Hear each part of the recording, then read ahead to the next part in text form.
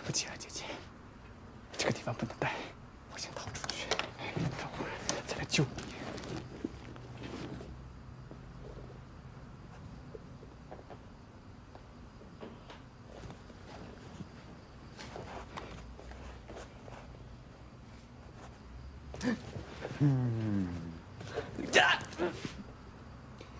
我松手，你能保证不出声吗？救命啊，姐！你姐已经够心烦的了，还是回来吧你。所以，你怜悯一个人类，你不会想叛变为他留在人间吧？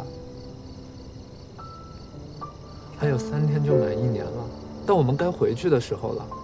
我也没说，只是江晴她从来不哭的，而且她那个倒霉弟弟不行，你想想我。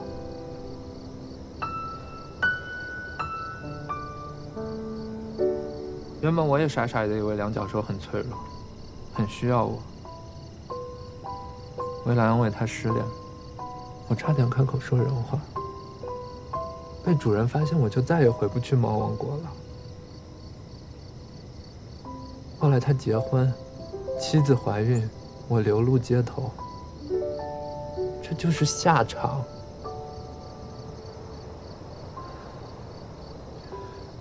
对他们梁教授而言，你我根本不重要，重要的是他们的家人。你说的那个倒霉弟弟，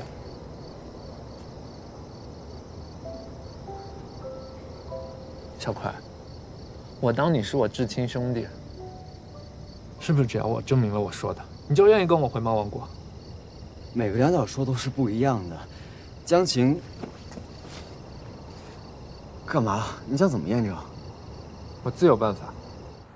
啊，所以你们想让我配合测试，看看我跟小葵谁在我老姐心中地位高？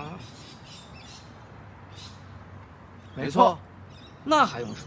当然是我了，我可是亲的。你看吧，我就说，呸！测试结果没出来之前，话别说太早。你可别吃毛妄想。说吧，我测。测试地位就要从经典3关入手，就是所谓的亲密度、容忍度和在意度。那人身上也没有仪表盘，怎么测？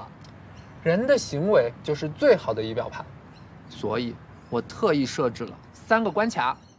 第1关亲密度。老姐，你回来了。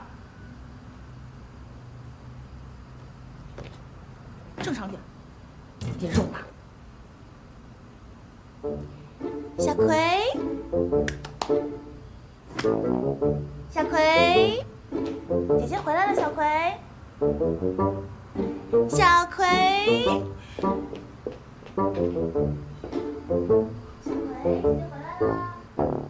小葵，到全城最红的1088，对于他有些意外。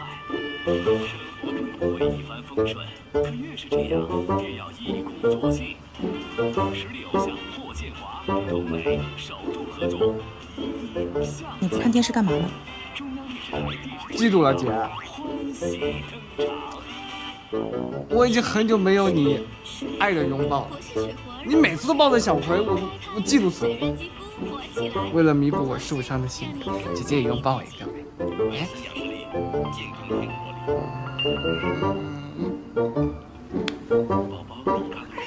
啊，委屈了，委屈了，委屈了！啊，对不起，对不起。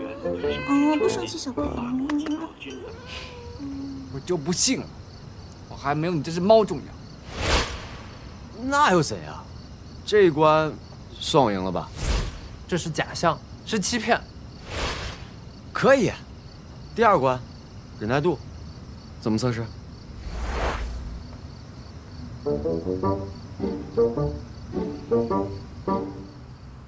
第2关容忍度。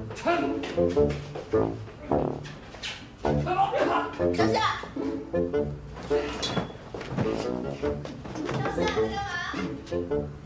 我们会不会太过了？主任说，只有在江晴暴怒的情况下，咱们才能看出来他到底偏向谁。哎呀！上下。上下。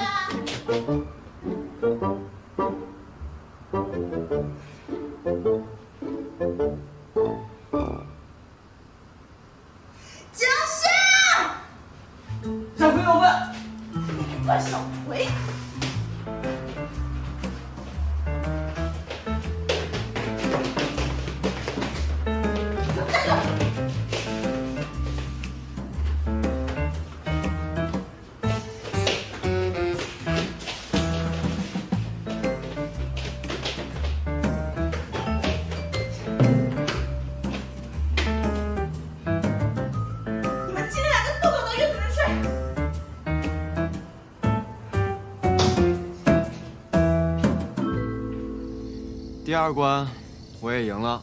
不行不行，必须得3关都过才能算。等我想到对策，明天再战。